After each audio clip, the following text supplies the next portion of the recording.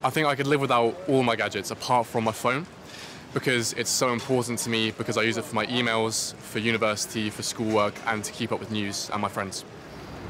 I'm a musician and I play guitar, so my favorite kinds of gadgets are guitar pedals because I can change the way my guitar sounds.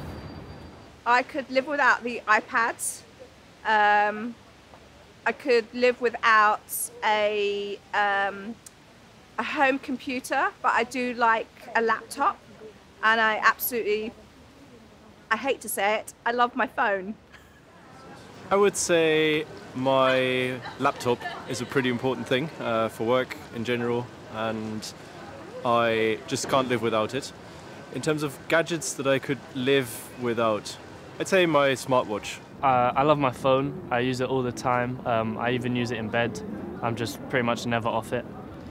I love my laptop. I couldn't really live without it because I attend university and everything is now online, so we all rely on our textbooks online and all our lectures and our teachers teach us from our laptops.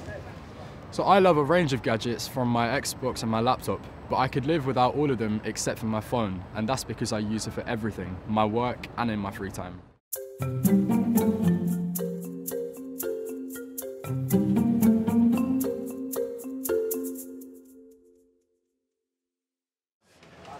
I think they do, but I think in this day and age it's needed to look at screens, and I think that a lot of people couldn't do without the screens, so I think that's why a lot of people do it, but I do think some people do it too much. I do think people spend too much time looking at screens. I think when you spend so much time looking at a screen, you lose the face-to-face contact and that emotion that you get from that interaction.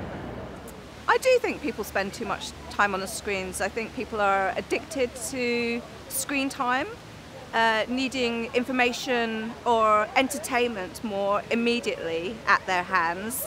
I think younger generation might have more difficulty just being with themselves on their own. I would agree with that. People certainly look at their phones too much. It might even be the first thing in the morning. I wake up, check my emails, and might as well be the last thing in the evening where I do the same thing or check the news or things like that.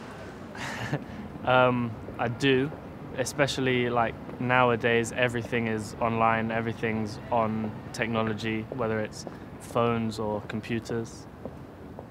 I think people probably spend too much time on their phone, but I only really use my laptop to study and I use my phone just to contact my friends. I think so, because it prevents you from being able to talk to people in person, and I think that the recent use of phones, even more so than in the past, has aided that problem.